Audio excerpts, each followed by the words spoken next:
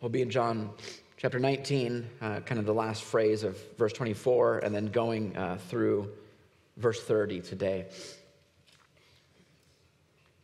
As we continue this scene at the crucifixion, it says, "So the soldiers did these things, but standing by the cross of Jesus were his mother and his mother's sister, Mary, the wife of Clopas, and Mary Magdalene. And when Jesus saw his mother and the disciple whom he loved standing nearby, he said to his mother, 'Woman, behold your son.' And he said to the disciple, 'Behold your mother.' And from that hour the disciple took her to his own home. Now after this, Jesus, knowing that all was now finished, he said, in order to fulfill the scripture, he said, 'I thirst.'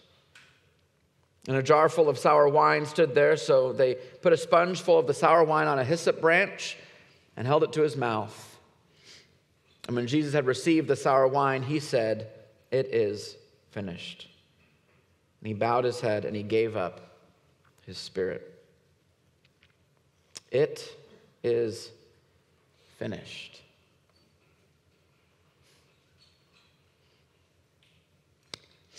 The most important words ever spoken by any human being in history. Those three English words are actually just one word in the Greek, and it's spelled out in your notes there. Tetelestai. It's just one word. That's what Jesus said, Tetelestai. And it means it has been and will forever remain finished. It has been and will forever remain finished. This was a phrase or word used by the Greeks in this day during financial transactions, and it more simply means paid in full. So when you bought something, you got a receipt, or you paid for land or whatever, it was them saying, it has been and will forever remain finished. The payment is done. It's complete. There's nothing more that needs to be done. There's no more sales tax. There's no more of this. There's no more payments. It's complete. And it will always remain finished. So there's a finality, a sureness, and unbreakable strength and a power to this singular word. It's a word of perpetual eternality, which leaves no room for any doubt. It is finished. Spurgeon says that word would need all the other words that were ever spoken or ever can be spoken to explain this one word. It is altogether immeasurable. It is high. I cannot attain it. It is deep. I cannot fathom it. And Jesus utters this word while hanging on the cross, about to breathe his last breath. And so we have to ask ourselves then, what is it? When he says, it is finished, what is it that has been finished? What is it that was so surely finished? We sing the song, it is finished, he has done it. We repeat the phrase, we smile when we say it.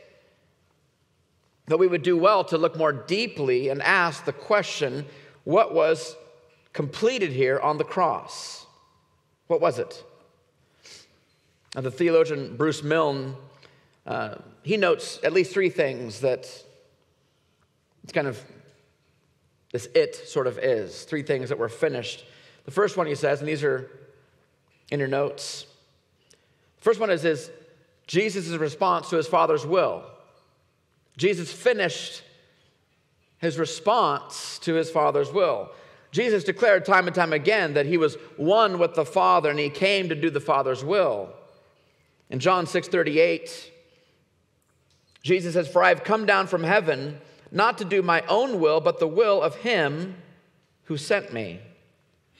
Jesus had this perfect love for his Father, and he came to glorify his Father and accomplish the Father's perfect plan and the mission that his Father had given him to do.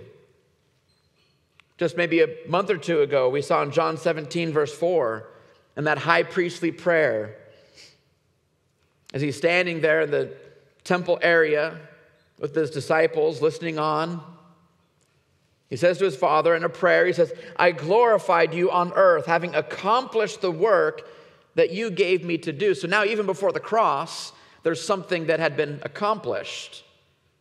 So this accomplishment, we have to understand it was not just the work of the actual cross that was finished. And sometimes we kind of think that because Jesus said it on the cross and that the cross is the thing that was finished. But even in John 17, he says, I've accomplished the work that you gave me. And that was before the cross. So it wasn't just the cross that made our salvation possible. It was the whole entire work of Jesus and his life, his ministry, and his obedience in his life. That's what made our salvation possible. Doing the will of the Father was not just simply going to the cross. So that was the big exclamation point at the end that sealed it. It wasn't just simply dying for those whom my Father had given me. He didn't just cruise through 33 years of life doing whatever he wanted, and then there was just one big task at the end. That's not how he purchased our salvation. There was a very personal part of Jesus' life, which is also an example to us, where Jesus also had to do the very will of God by being obedient at every point of his life. For his entire life, from his birth to childhood to his teenage years, as a young adult, and eventually unto his death. Following his Father and trusting his life to him, following his ways and his wisdom, being dependent on the Holy Spirit rather than on his own flesh and the temptations of the world. We know that he was tempted, those temptations that lure us away to follow after our own comforts. If there was anyone that ever walked this planet who had entitlements and preferences on how his life should be, it was Jesus.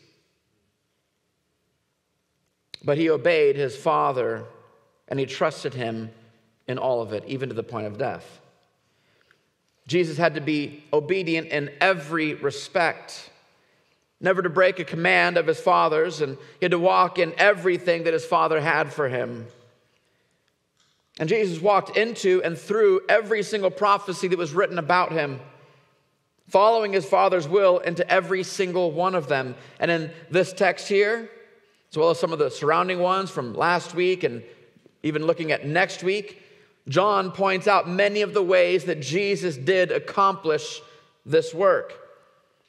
John is pointing out to his readers that Jesus was obedient in every single respect, and that the work that is finished is shown and proven even in the prophecies that Jesus fulfilled.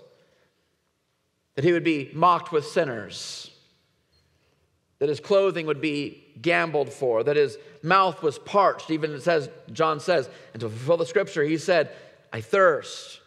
That was spoken of. That his bones would not be broken, that his hands and feet would be pierced. Next week we'll see that he'll be buried with the rich.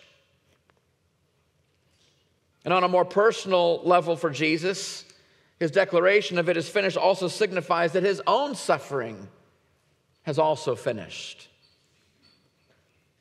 The Son of God, the second person of the Trinity, who held perfect relationship and union in the kingdom of heaven, he willfully left that place of perfect joy, left that perfect presence, and stepped down as a missionary into this dark, sinful, God-hating world. He became a little lower than the angels, humbling himself by becoming a man, and he was rejected. From that moment that he came to this earth, he experienced cold, poverty, isolation, rejection. His own people didn't even receive him. He was despised, and he was mocked. And now, as he's drank that cup of the Father, his own personal suffering, 33 years confined to this world, was also finished. And he's now going to return to the right hand of him who sits on the throne. And so here in this moment, 33 years of all of that would be finished. Another category that was finished was the second one there in your notes. Jesus' revealing of the Father's heart. That also is finished. Earlier in John chapter 1, verse 18, John says that no one has ever seen God, the only God who is at the Father's side. He has made him known. So John calls Jesus the only God. He says the only God, speaking of Jesus, who's at the Father's side, he has made him, the Father, known. God who is holy and otherly. There's no one like God. God has only been seen dimly up until Jesus. Related through animal sacrifice rituals and his presence facilitated through a tabernacle. But that same God, the only God, came to this earth in the person of Jesus, so that God himself could reveal himself. And he did this through his life and his ministry, and now even through his death. He has now made known the Father to everyone. In Jesus' life and ministry, we see his compassion, his care for the lost, his care for the sick. We see his weeping over the death of Lazarus, the embracing of the outcast, his disdain for hypocrisy, and his desire for his people to worship him in spirit and truth. We see all that in his life and ministry. But now here on the cross, God the Son's death on the cross also reveals so much about who God is. The cross displays both the wrath of God against sin, but also the love of God for sinners. We think about this and seeing God the Son, Jesus, who is the only true God himself. Seeing himself willfully lay down his life, as we just sang in Rock of Ages. Allowing himself to be put upon the cross. This reveals to the world that God is undoubtedly so serious about sin. He will not tolerate your sin. He will not tolerate my sin. God hates your sin. He hates your sin. The cross is proof of that. Justice will be served against your sin. It will be served against your sin. He will not look away forever from your sin. And so if God didn't even spare his own Son, when his Son took on your sin, my sin, the sins of humanity, sins that he didn't even commit, but that Jesus in a very real way put them upon his shoulders, if God the great judge didn't even spare his own Son from his own wrath, he surely will not spare you. And think about this for a second. Jesus didn't even commit sin. But when he took sin upon himself, your sin, my sin, God the Father didn't say, well, since you didn't really actually do it, I won't punish you because that wouldn't really be fair. So I'm just going to look the other way. Thanks for taking their sin, but I'm not going to punish you because he didn't really do it. No, God takes sin so seriously that he didn't even spare his own Son who didn't even commit the sin.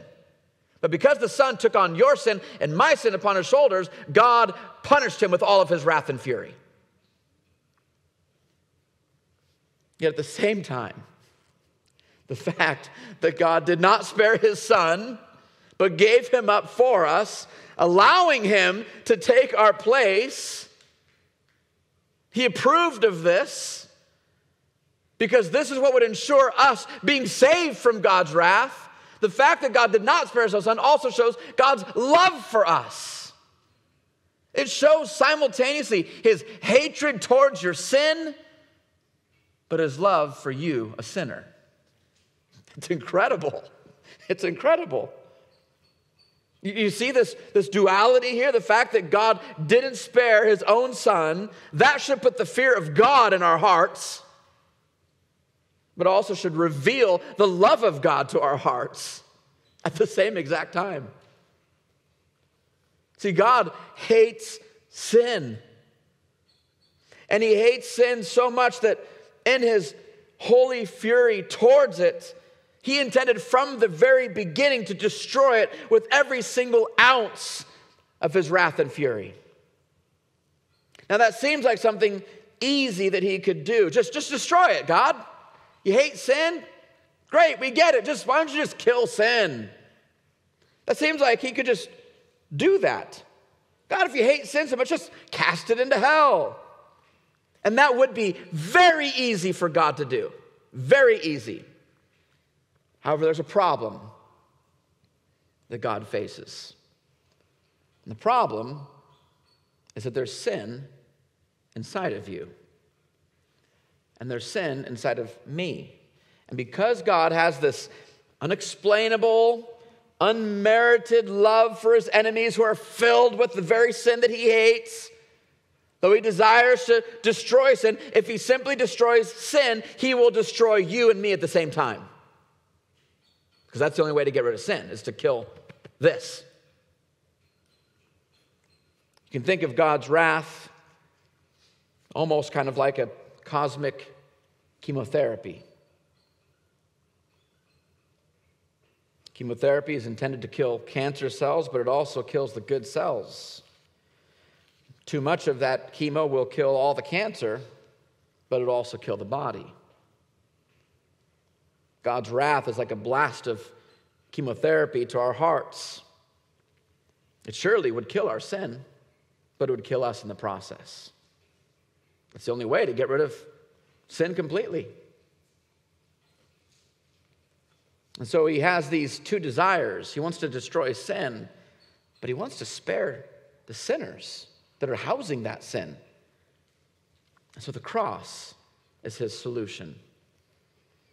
But not just any cross, a cross that he himself would hang upon.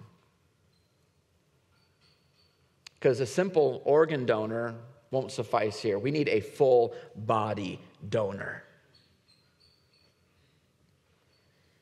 So this would be a cross where he would take upon all the sin of those he would save.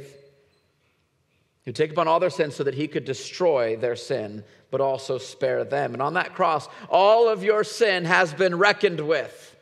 Justice has been served. For those who trust in the cross of Jesus Christ, justice has been served towards your sin. And so all of your sin was destroyed without destroying you. Because God's wrath could be unleashed upon sin and therefore destroy it on the cross. But yet God's wrath could not destroy Jesus because Jesus is God himself. His body is immune to this cosmic chemotherapy because he himself did not have sin inside of his body. He took upon your sin, but he himself did not have sin. That's what 2 Corinthians chapter 5, verse 21 says. For our sake, to spare us, he, God the Father, the great judge, made him, Jesus, to be sin. He took upon your sin, even though he knew no sin himself. He had no sin inside of his body, but he took upon our sin and became our sin so that in him we might become the righteousness of God. This is the only way that sin could be destroyed, but yet also have enemies spared.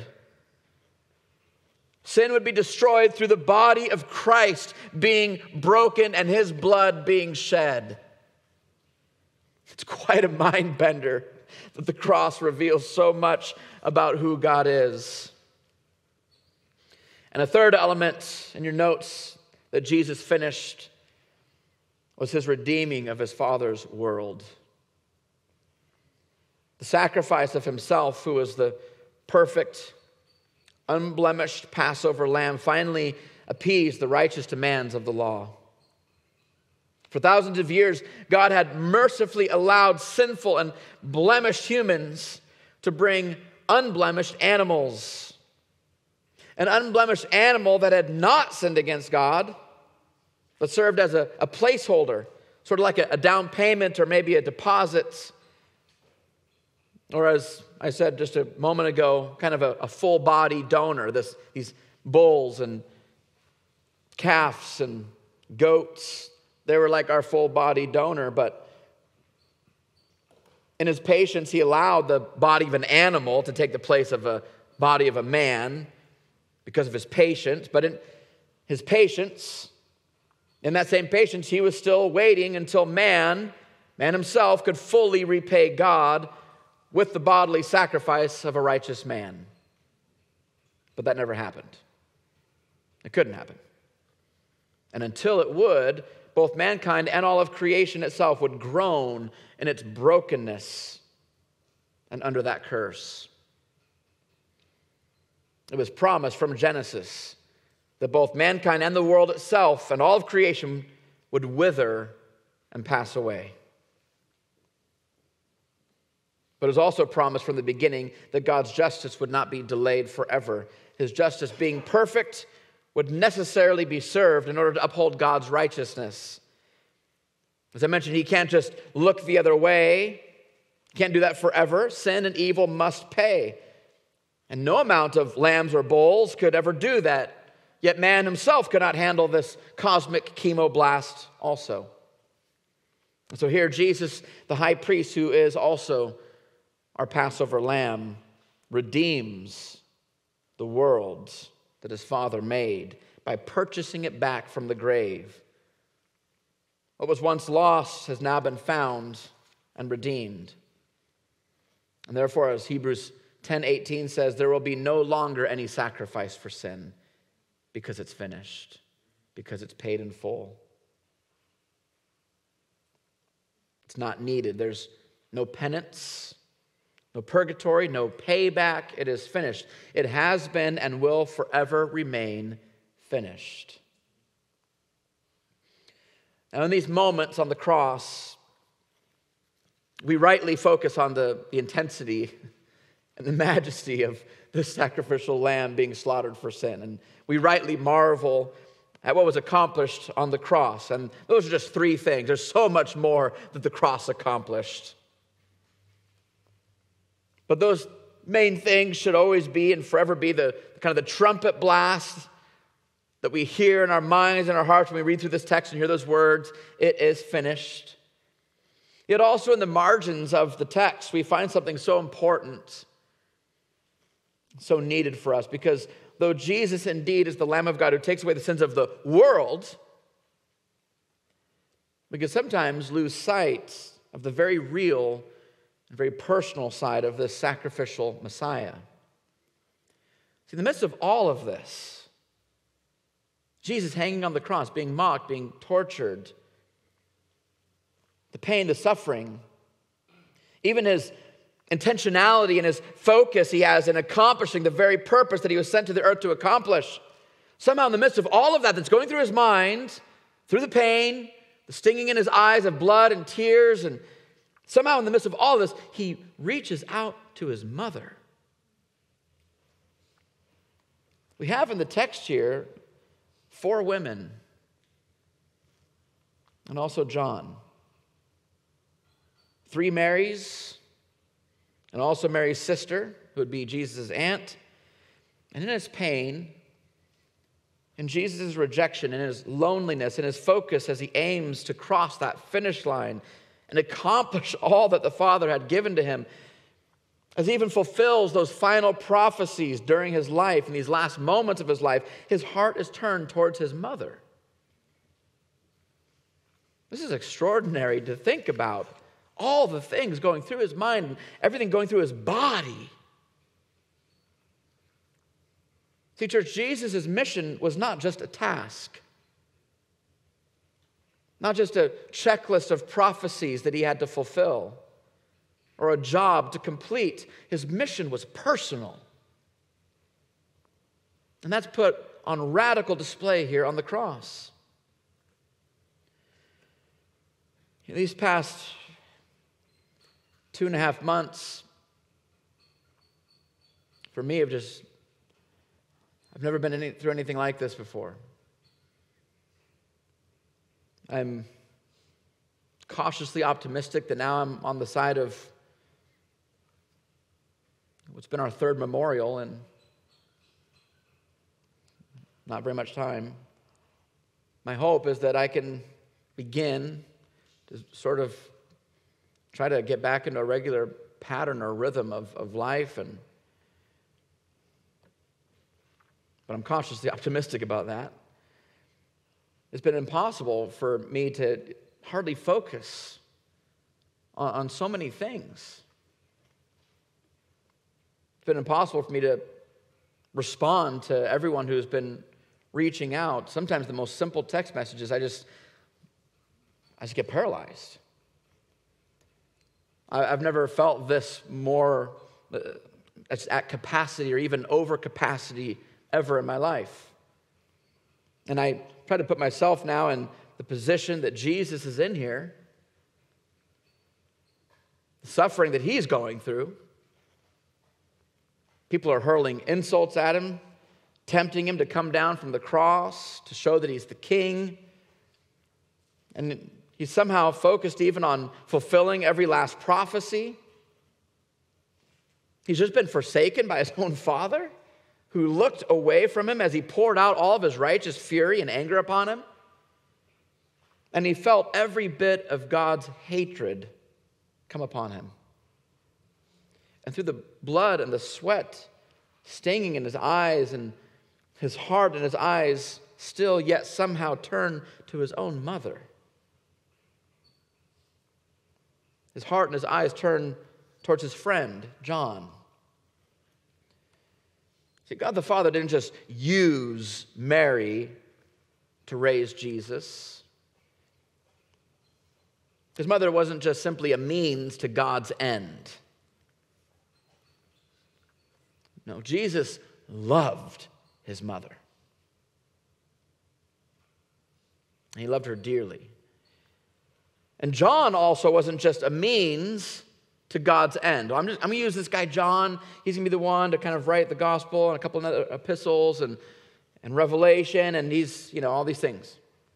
He's just kind of a pawn in my story. He's like a trophy for me. I saved another one. He's another number. No, Jesus loved John.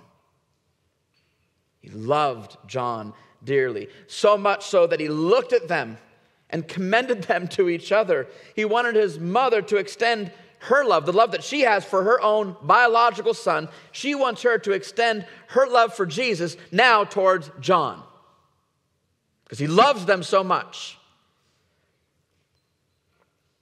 Even though now Jesus was leaving them in death, he wanted her to extend her love to John. And likewise, Jesus wanted his mother to be cared for.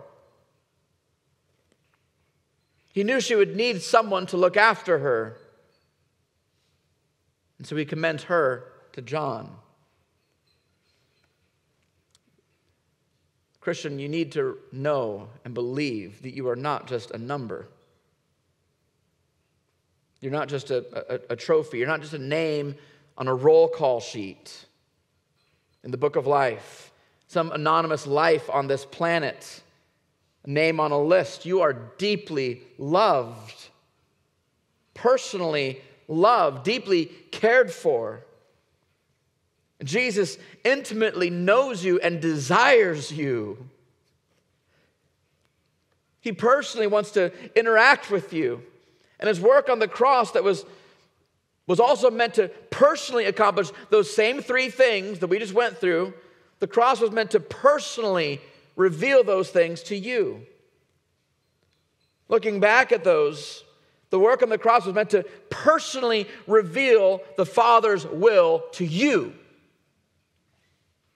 Not just to us as this big kind of universal church. No, personally to you. He reveals to you what a life surrendered to Jesus looks like. You know now what a life surrendered to Jesus looks like. And he wants you to see that. That's why he said it's finished. He finished that job for you. He reveals to you what a life that is lived as a living sacrifice, both to God and to others, what that looks like. He wants you to personally know what that looks like, and that's what the cross accomplished for you. And he wants you to follow him in that same way. And look at that second one. The cross was meant to personally reveal the Father's heart to you. He wants the cross to personally speak to your heart and reveal to you how much he hates your sin. Not just sin categories, lust and pride, greed. No, your sin. Your personal sin. He wants you, the cross reveals to you how much he personally hates your actual personal sin. It was your sin. Not just the sin of the other people out there, but it was your sin that was being punished with all of God's wrath and fury on that cross. And yet he also wants to reveal that duality of the cross, because he wants the cross to personally speak to your heart and reveal to you how much he loves you. He didn't even spare Jesus in order to get you. Your name. You're not just like, well, I'm just kind of happy to be here. I kind of got in because I followed the crowd of Christians into heaven and I kind of snuck in and got in the back door somehow. I don't know how. No, you personally. God the Father didn't even spare Jesus so that he could get you. He loves you so much that he allowed himself to be put upon that cross so that he could destroy your personal sin in his personal body. He did this all to destroy your sin instead of destroying your sin in your body. He wanted to spare you, and he did. And then that third point, his work on the cross was meant to personally redeem you. As we see the care that he not only gives to his mother and to John, but also commends them to that care for each other. So Jesus has care, personal care for his mother and for John, but now he's commending John and also Mary to have that same love towards each other. The same personal care that he's extending to them, he's saying, now take care of each other. Bloodlines are blurred when we stand before the cross.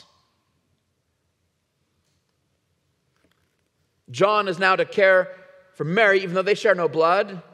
Mary's to care for John, though they share no blood. Family is expanded because of the blood of Jesus. You share your personal blood with your biological family. You share a better blood with your church family. The redemption of your heart that the cross brings is a larger, deeper, and more intimate relationship that is not just with him, but with his people. That's what he's redeemed you to. So I want you to could you just look around for a couple seconds? Make some awkward eye contact with some folks. Smile at them. Don't wink, that's weird. But just look around.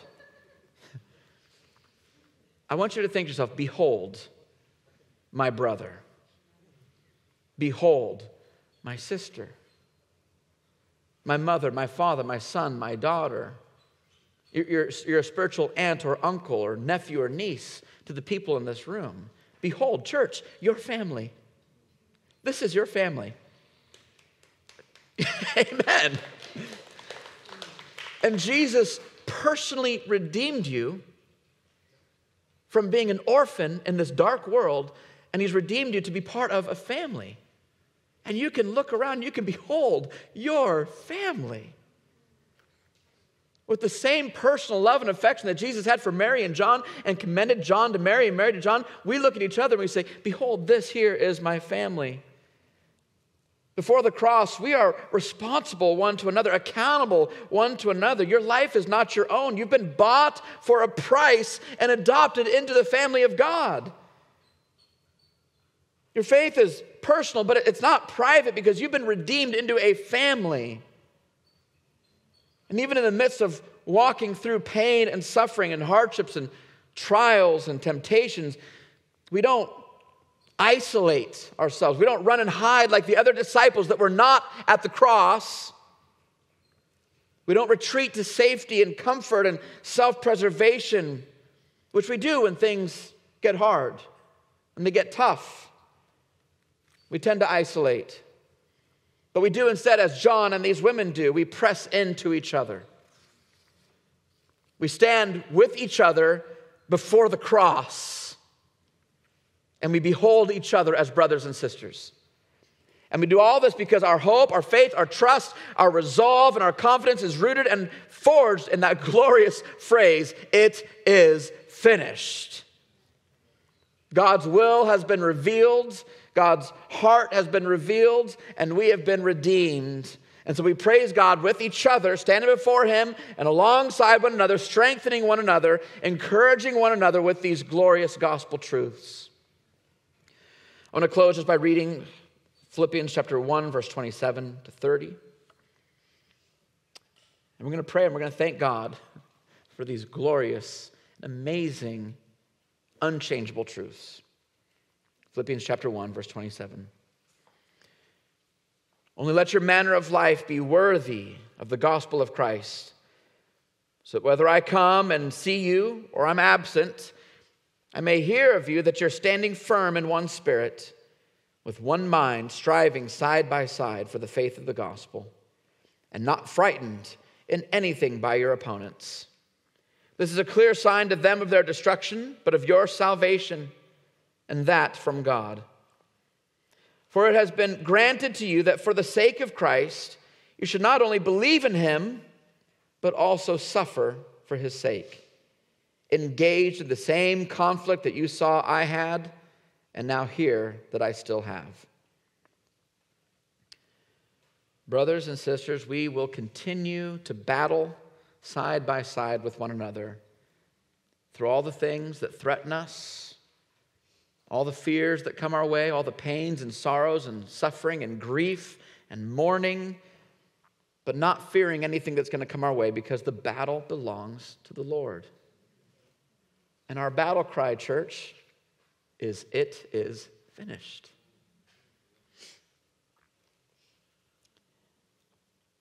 Father in heaven,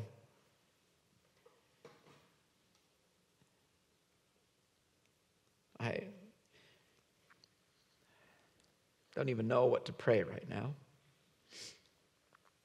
As I just think of that phrase, "It is finished," and I think of that quote from Spurgeon that just would take all the words in the world to describe what that phrase means. I don't even know how to pray. Because on one hand, I just feel like we're not done. One tiny, puny little sermon is somehow supposed to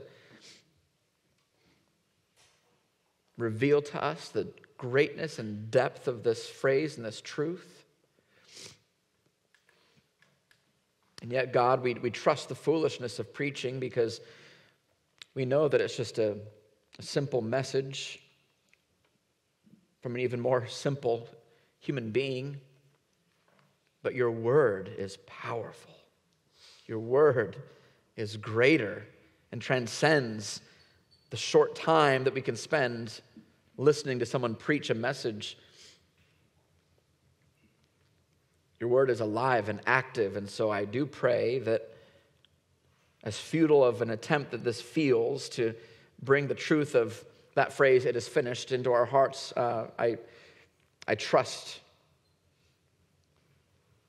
that your word is bigger than that, and more powerful than that, and is able to drive the truth into our hearts. So we thank you that this great and glorious truth will never be completely uncovered by us. We can explore that phrase all the days of our life and still find more. We thank you and we love you. In Jesus' name, amen.